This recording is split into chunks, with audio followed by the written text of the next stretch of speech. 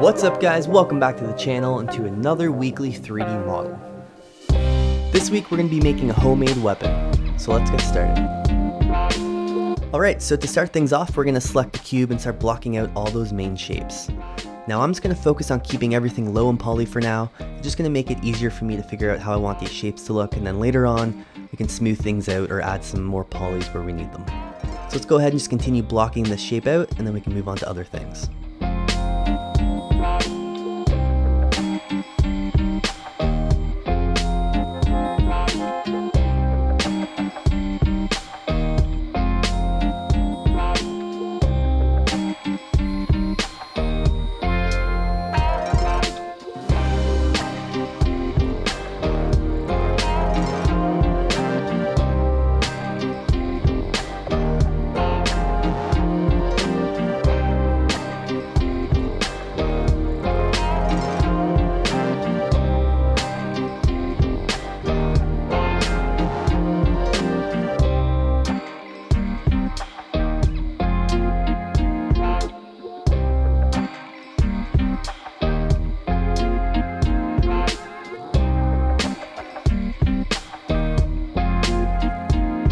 Alright, so that handle's blocked out, now let's move on to the top of the wrench.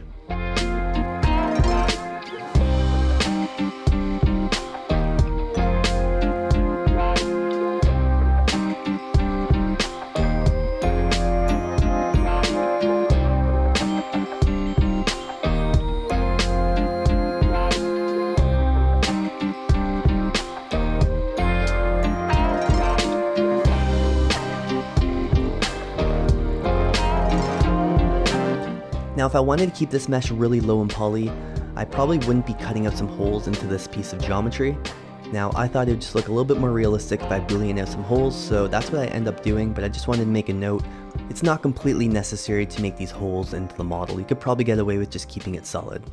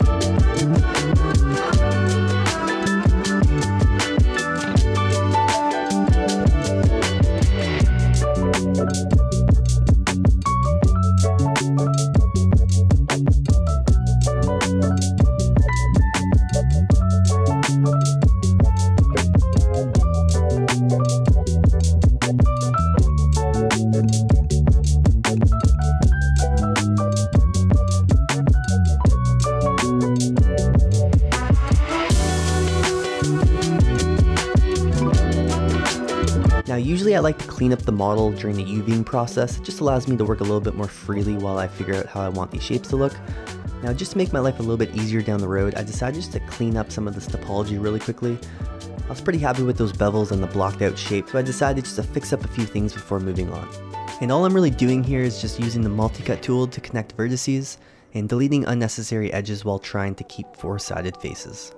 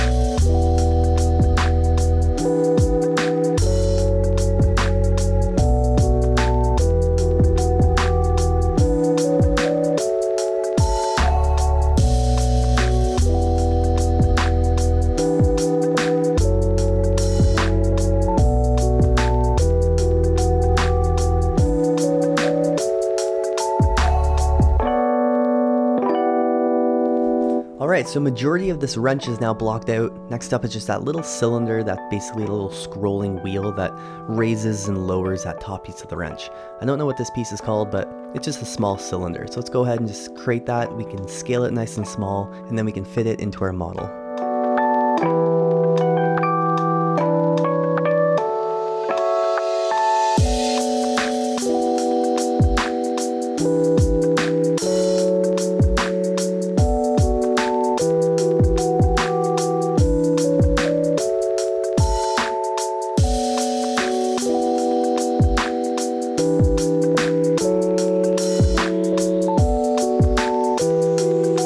Alright, so let's just quickly go bevel out some of these hard edges, and then we can start adding those top teeth on our wrench. Now I just add this directly into that top piece of geometry we have, but if you were looking to have a lower poly model, I would probably create this as a whole separate piece by just adding in a little cube and scaling that in. Now I just select those side faces and extrude them outward, so like I said, it's in that piece of geometry, and then later on I just have to add a bunch of edge loops to connect all those vertices from the teeth, and that just creates a lot of polys, and you can probably get away with reducing a lot of those by just creating a separate piece for those top teeth. So I just wanted to make a note of that in case you wanted to have a lower poly mesh. So continuing on with the model, we're just going to play around with some of these shapes so they fit a little bit better together.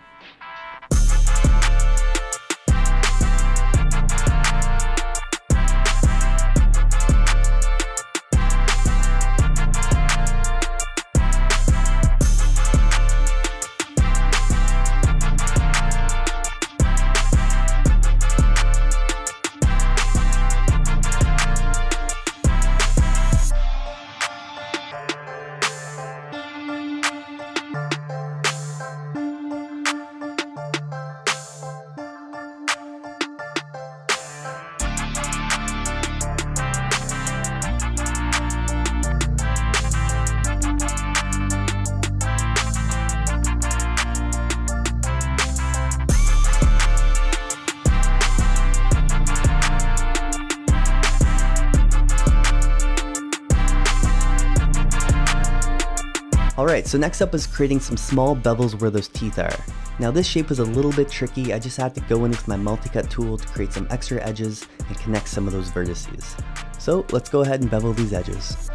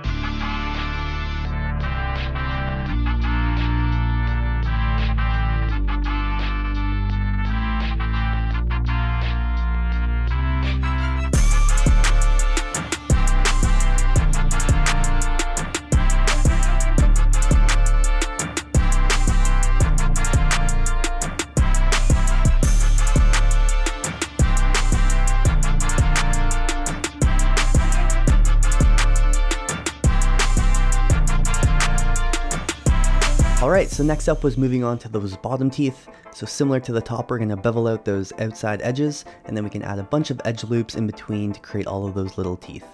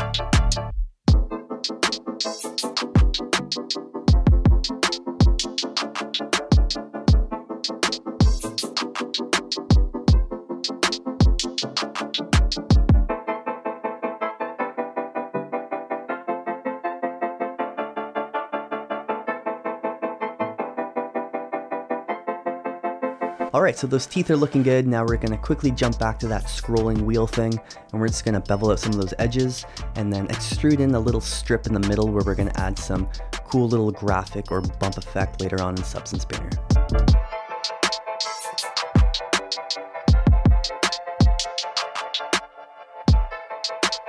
Alright, so it's slowly starting to look like a wrench. We're just going to go ahead and add an extra small extrusion into that handle, and then we can start beveling out some of those edges. So let's go ahead and start bringing this wrench to life.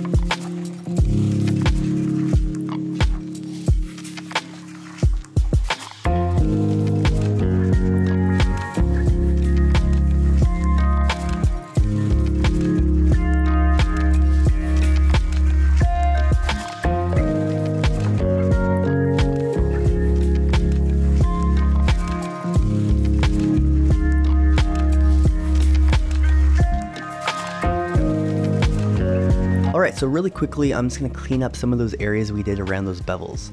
Now, I usually do a lot of the cleanup like I mentioned during the UVing process, but I find if you just leave it always till the end, sometimes you can just build up all these areas and the model can really quickly become very messy. So to avoid that, I'm just going to really quickly clean up some of these areas, and then we can come back to it later.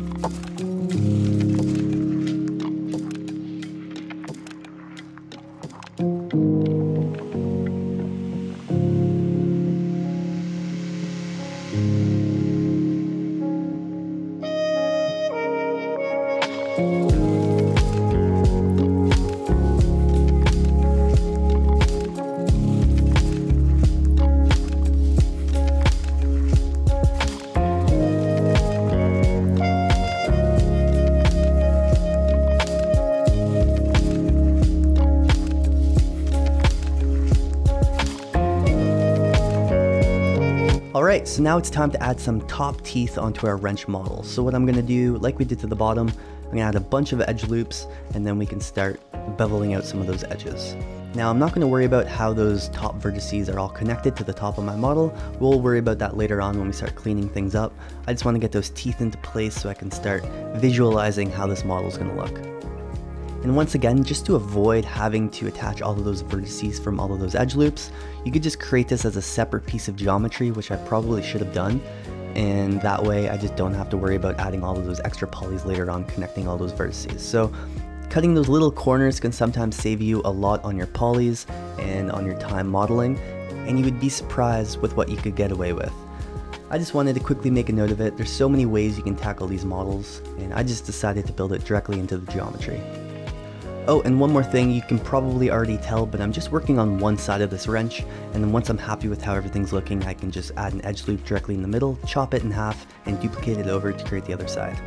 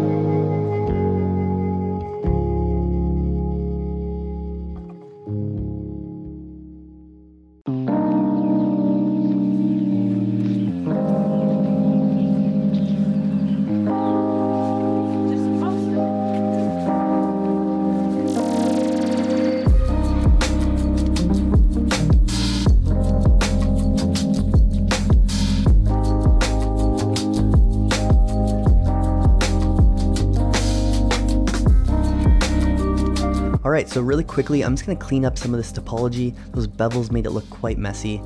So just to save myself a little bit of time, I'm just going to do a little cleanup.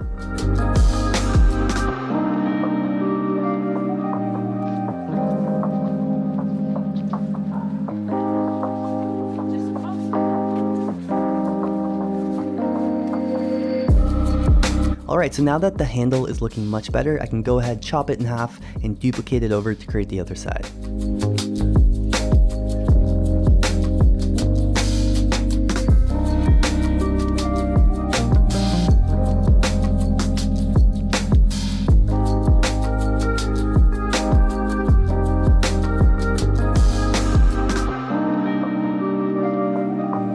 Alright, so the handle's done. Let's just quickly fix up a few small things.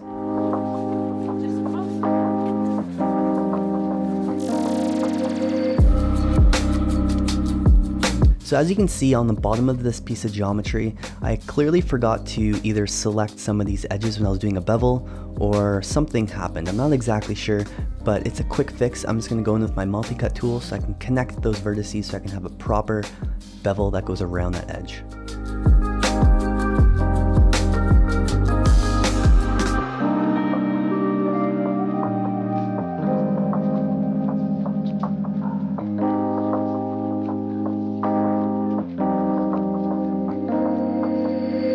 Alright, so now it's looking much more like a wrench. Let's go ahead and add a few small details. So one thing I'm going to do is add a sphere. We can chop it in half, and we can add a small little bolt that's going to be on the side of the wrench.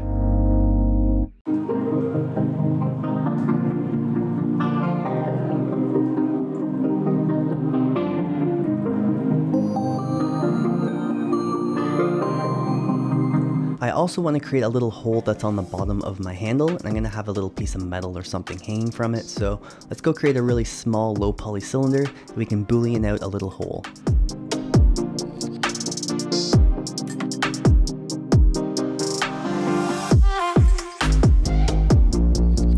And once that hole is created, I just need to go into my multi-cut tool and target weld tool and just clean up all those vertices so every vertex is attached.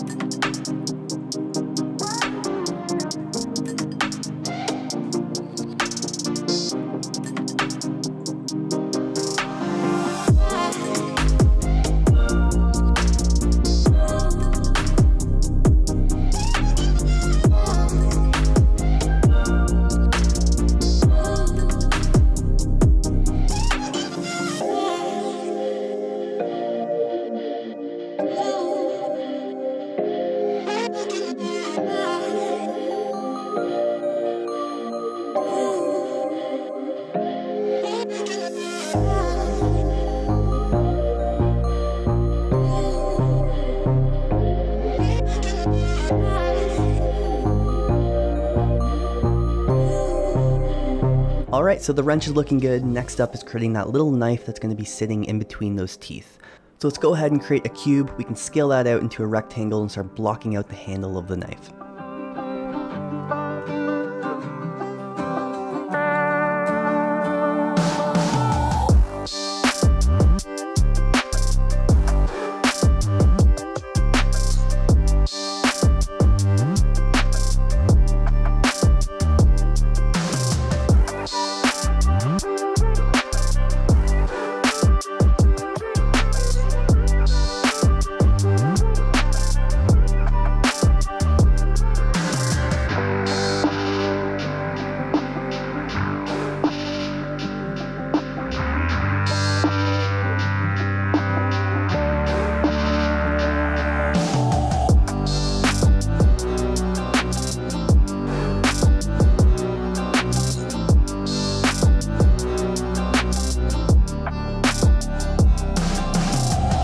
Alright, so that main handle shape is all blocked out. Now I wanted to have a bunch of small holes that were booleaned out into this handle. So we're going to create another small low poly cylinder, very similar to how we did that cutout on the bottom of our handle.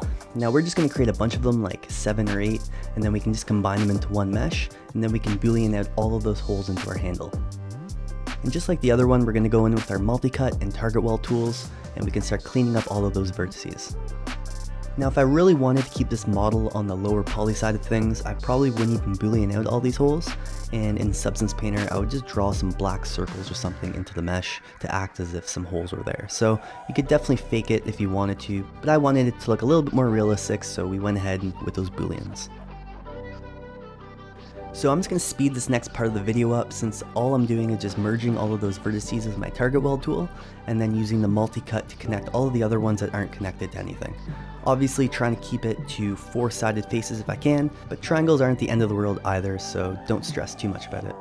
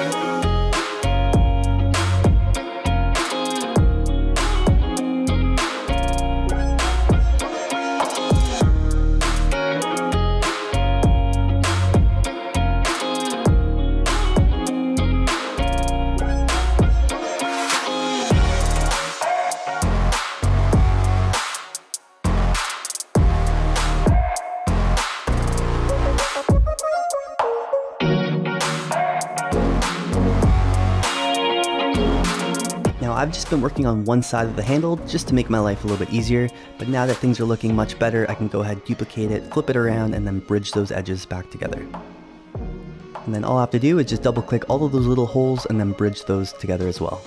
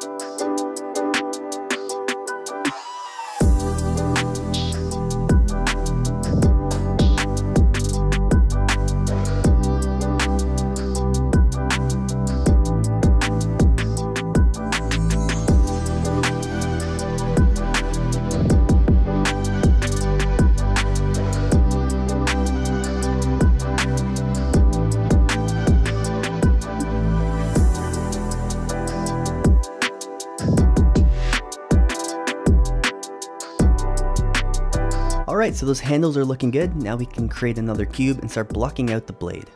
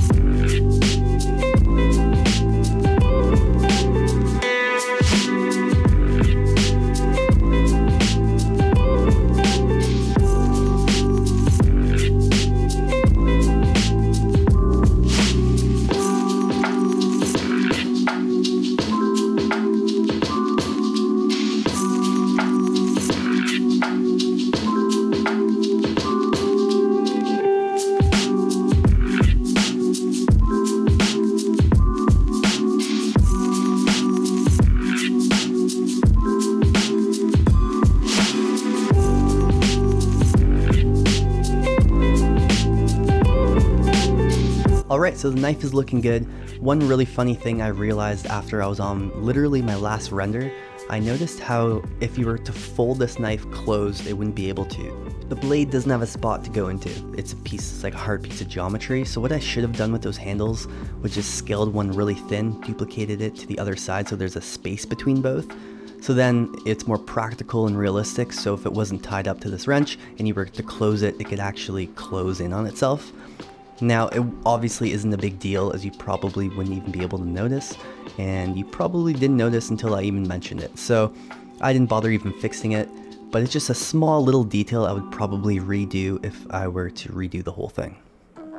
So I'm just going to quickly take a look at the model, and then I'm going to add in a small little groove on the top piece of my wrench. I'm just going to add a couple edge loops and then just scale it in, so it's just a little indent on that piece of metal.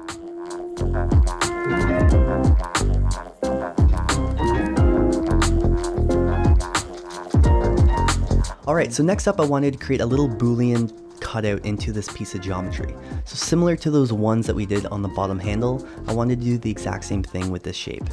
Now rather than creating a little cube and beveling out those edges, which I could have done to create that boolean, I already have that shape basically created already from this piece of geometry, so I'm just going to duplicate that over, and then I can select those front faces and extract it from that piece of geometry.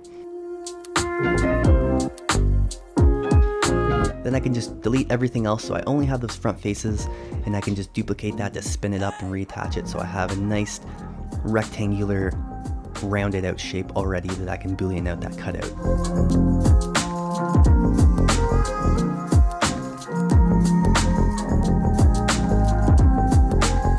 So all I'm going to do is just extrude this, give it a little bit of thickness, and then I can go ahead and boolean out that shape into that piece of geometry. Now I end up scaling the shape afterwards, so all of this work was kind of unnecessary, and I could have just created a rectangle and just beveled the edges, but either way we got the job done.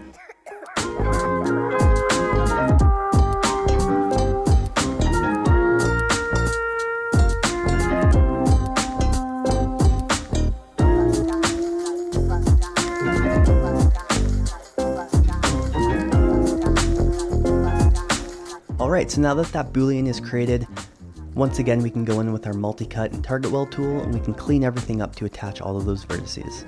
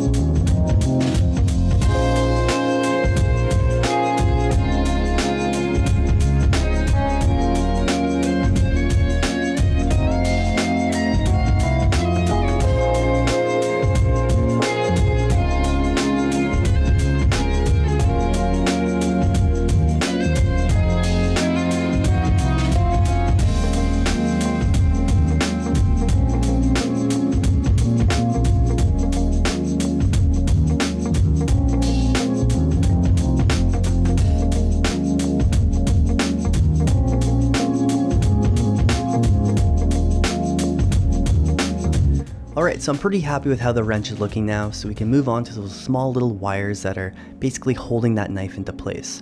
So I'm going to do that with the sweep mesh. So we're going to go create an EP curve tool that can draw out some points in roughly the shape that I was looking for, a little wire.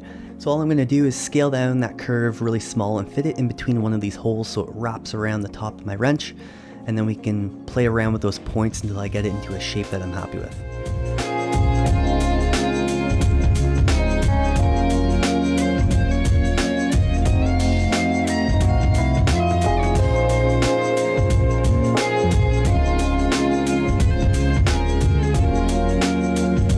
And using that sweep mesh, we can turn that curve into a piece of geometry.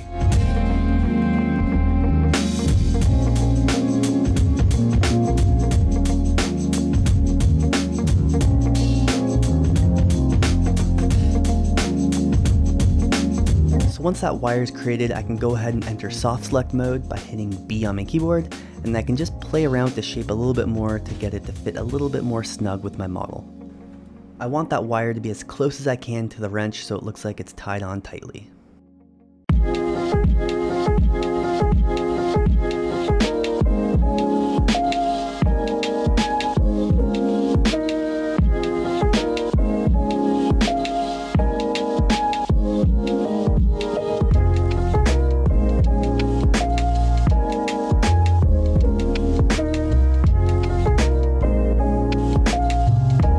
Once I'm happy with that shape, I can go ahead and duplicate it and slide it over right beside it so I have two pieces of wire that are going through that hole.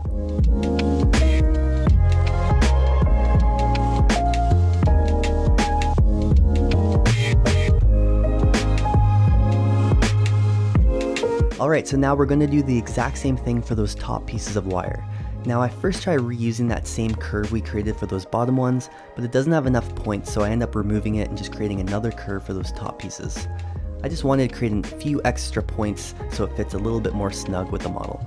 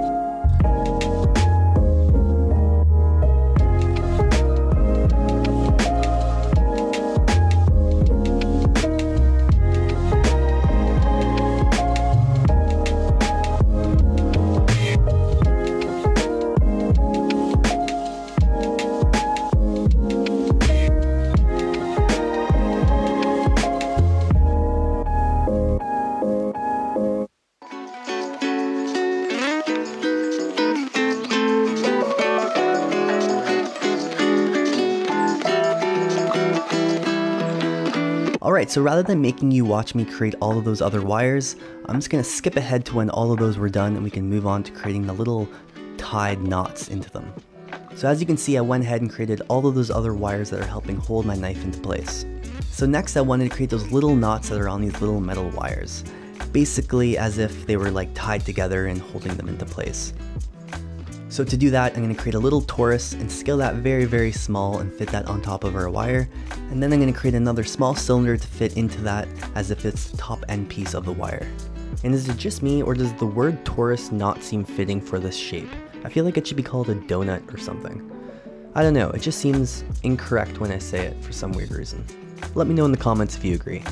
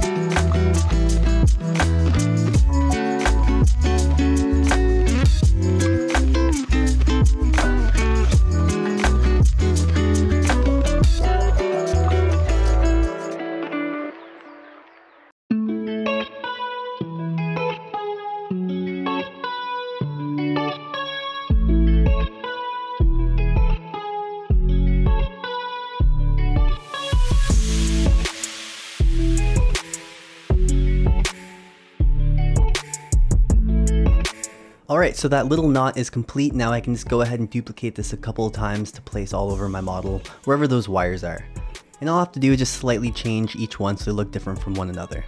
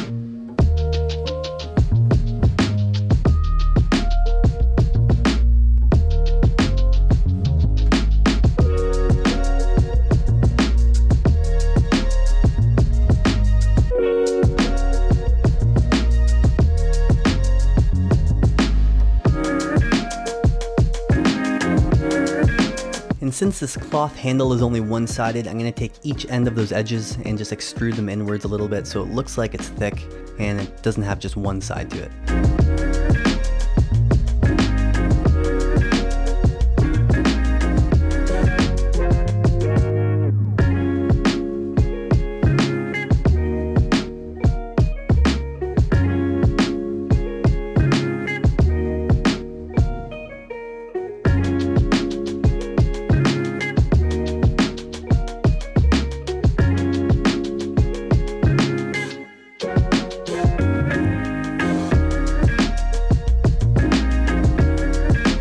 Alright, so for the rest of the modeling part of the video, I'm just going to speed it up because all I start doing is just cleaning up the model and adding a few extra bevels and attaching all these vertices. Basically, what I originally was planning to do was create a lower poly model and then smoothing it out and adding subdivisions to create a higher poly model. I decided to go a different route near the end of this video. I decided just to bevel out those really hard edges and I can go in with that multi-cut tool and start attaching all those vertices. So that's exactly what I do. I just clean it up a little bit. Some of the topology was looking a little bit messy and I was feeling a little bit crazy this week, so I decided just to change things up and do it a little bit different than usual. So let's go ahead and just finish up the modeling part and then we can start texturing.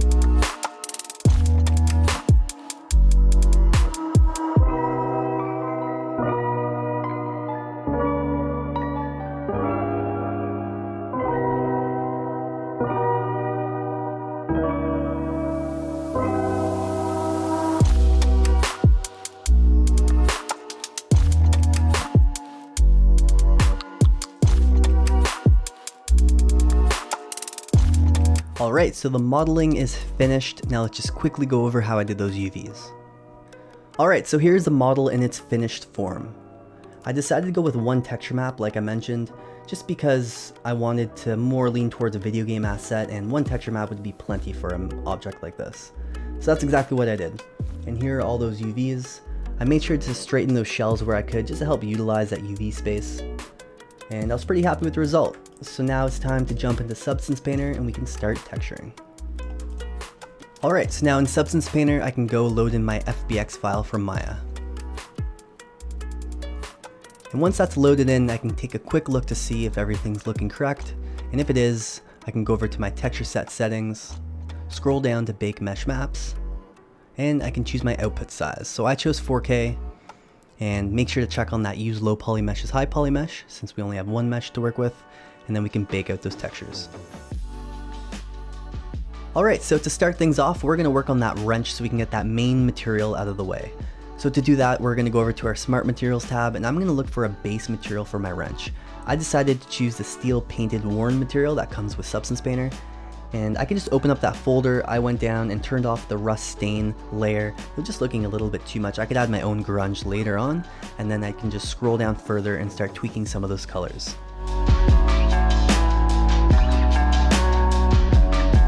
Now I don't need to worry too much about getting everything perfect right off the bat. It's looking good enough for now, so I can just right click this whole material, set that to a black mask, and I can assign it to my meshes in my scene. Alright, so now it's time to add a little bit of dirt and grunge on top of our paint. So to do that, I'm going to add a fill layer, and I can go over to our masks tab, and I can choose whatever masking effect I want to add onto that fill layer. Once I'm happy with that, all I have to do is just change that color and drag around those sliders depending on how much dirt and grunge I want to show. So I'm going to do the exact same thing a few more times. I'm going to start layering on these different masking effects. I always find the more layers that you do, the more realistic it looks. So let's go ahead and start adding a few other dirt and grunge effects.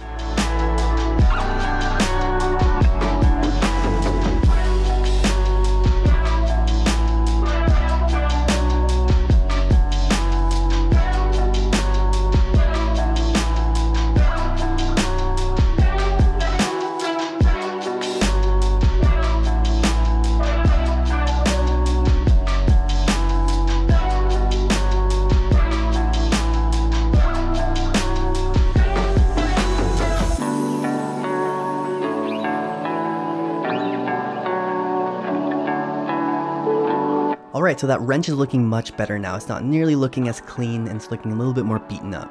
So next up is just working on those other wrench materials. I'm going to go back to our Smart Materials folder, and I'm going to choose that iron old material that comes with Substance, and we can assign that to our wrench. All I have to do, once again, is open up that folder and start tweaking some of those settings.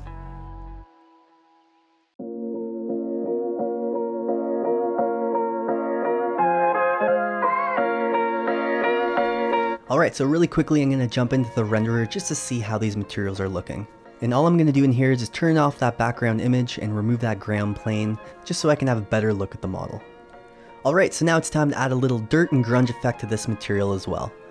So once again, we're going to add a fill layer. I'm going to go to my masks tab, and I can choose whatever masking effect I would like and drag that directly onto my fill layer. Then all I have to do afterwards is open up that folder, adjust the colors and settings to whatever I would like, and then we can continue on and add a few other masking effects onto this material as well.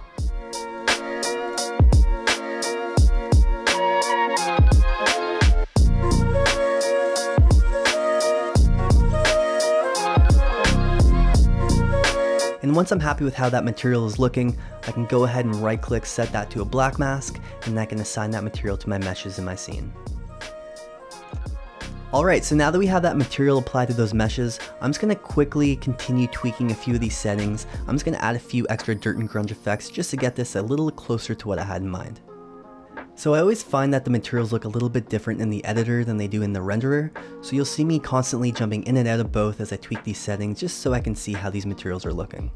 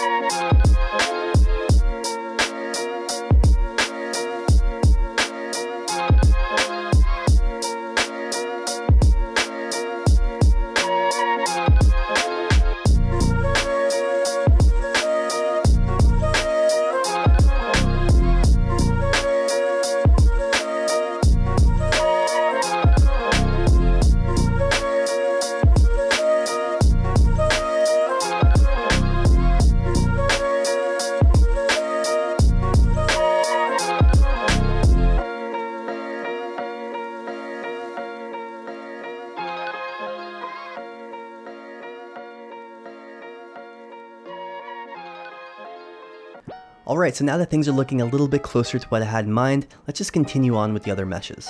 So next up are those little wires, and that's easy. I just wanted a clean metal material, so we're going to go to our Smart Materials folder. I'm going to choose that Silver Armor material, and I'm going to apply it to all of those meshes. Alright, so next up is texturing that little piece that you turn to raise and lower the wrench, as well as that little bolt on the side.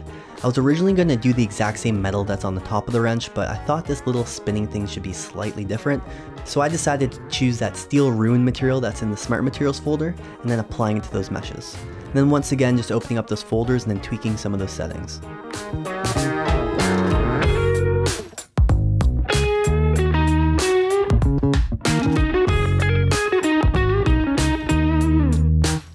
Alright, so next up was adding a grid pattern onto that little spinning device on our wrench. So to do that, I'm going to add a fill layer.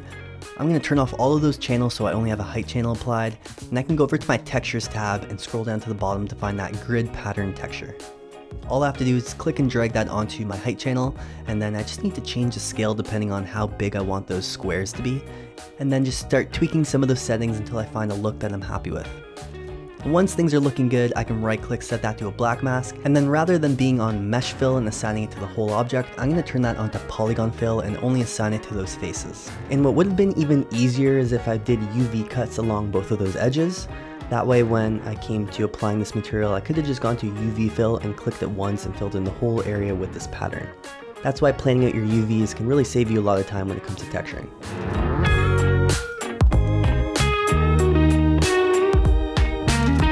And then once again, we're going to add a little dirt and grunge effects. So we're going to add a fill layer, go to the masks, choose a masking effect, and drag that onto our fill layer.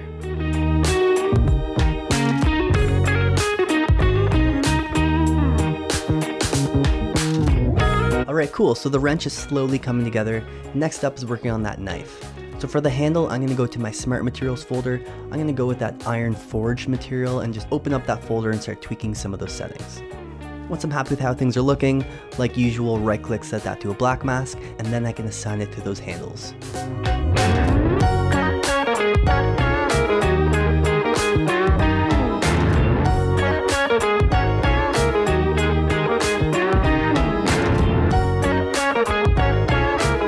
Alright, so next up is just doing that knife blade. And that's pretty straightforward. I decided to go with that steel stain material and assigning it to that mesh.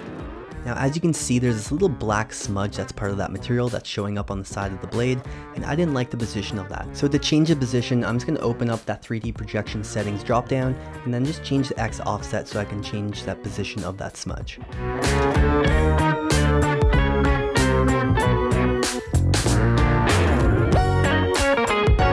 Alright, so the blade's looking much better now. Now I can right click that folder, set that to a black mask, and assign it to the blade mesh.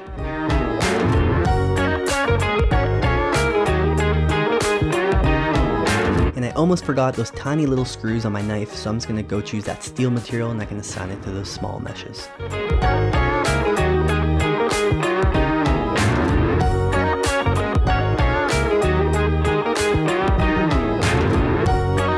Alright, things are looking good and we're almost done applying materials to all of these meshes. So next up was doing that cloth handle.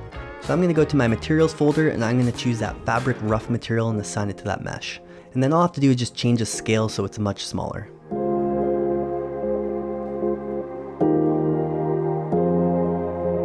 And once I'm happy with that, I can right click, set it to a black mask, and assign it to the mesh.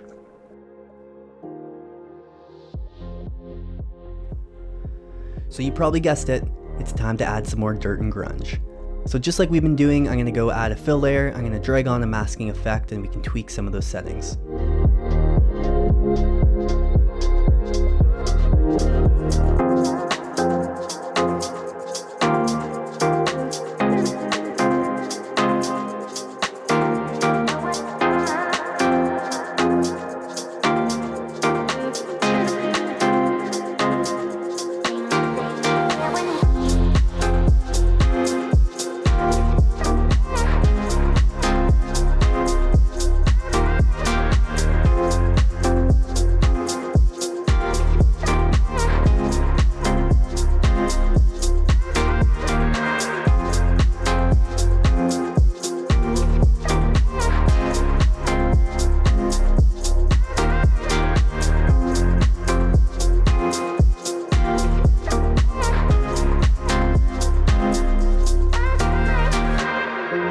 Alright, so now that that grip is looking much more dirty and it fits the model a little bit better, now we can move on to those little zip ties.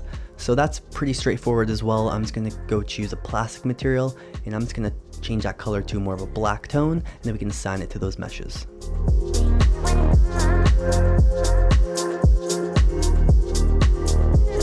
Alright, so now all the meshes have materials applied, so now let's quickly jump back into the renderer, take a look and see how everything is looking, and then we can start making a few adjustments.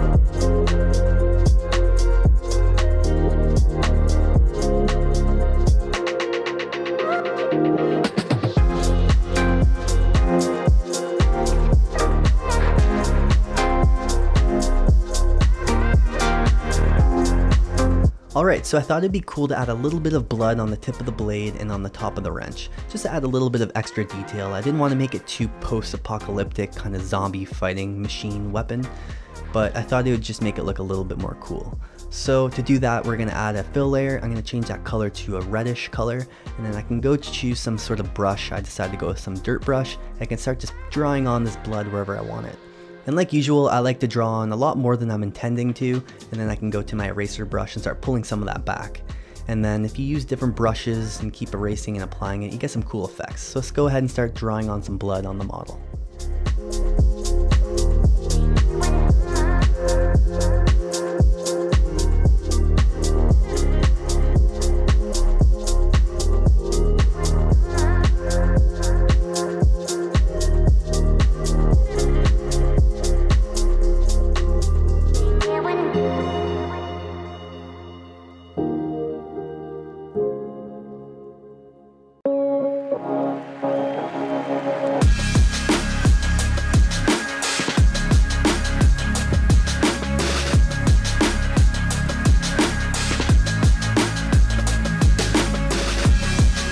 Alright, so the model's looking much better and we're just about finished. I just want to jump back and start applying a few extra grunge and dirt effects. Now I go a little crazy with this model when it comes to dirt and grunge, but I honestly find if you start subtly adding little details like that and start layering them on top of each other, you start getting some really great results.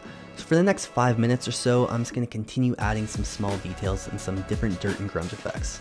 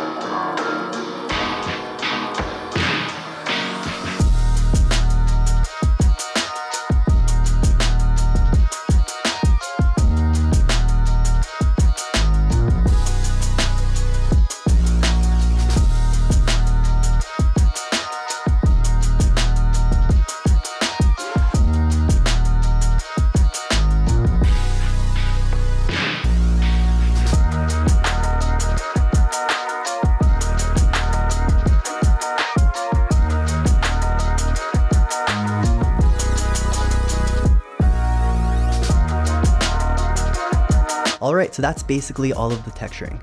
So when I stopped recording and I started doing those final renders, believe it or not, I still thought the model was looking a little bit too clean. So I decided just to add a tiny bit more dirt and grunge, as well as some tiny little details like a small PR initial on the side for poly render, as well as some small markings on the opposite side of the model, like some sort of small kill count or something. So let's quickly go over what I did. So for the little PR initials or engraving on the side, I just added a fill layer. I turned off all of those channels, so I had a height channel, a color, and a metallic applied. And then just drag down that height slider a little bit so I can engrave it into the metal. And then I went to my brushes, chose a hard edge brush, and I can draw directly into that metal to have that small PR engraving. And because I added a color channel and a metallic channel, I could play around with those colors and settings, just so it looks like there's a metal material that's directly below that paint.